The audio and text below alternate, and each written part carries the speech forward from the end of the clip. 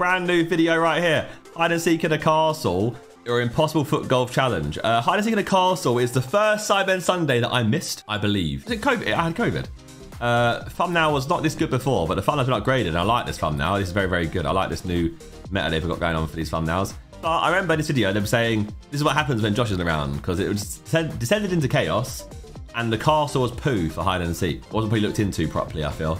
And then Impossible Foot Golf Challenge was a more Sidemen shoot, and it got upgraded to Sidemen. And sometimes we've done that before, and then sometimes I look back and think we should have done that for certain things. Like Sidemen Drunk Bingo or High Jingo, looking back, easily upgraded. We haven't really got time for these shoots anymore. This is an era where we had more time, I'd say.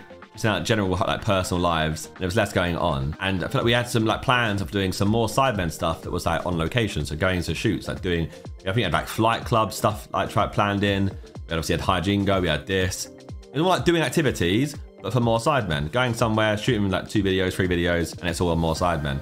This got upgraded. I'm gonna say that the castle one's worse. I remember watching it and being, nothing happens in it. There's not many memorable moments. They sat around eating sweets. Not many hides. Not many places to hide.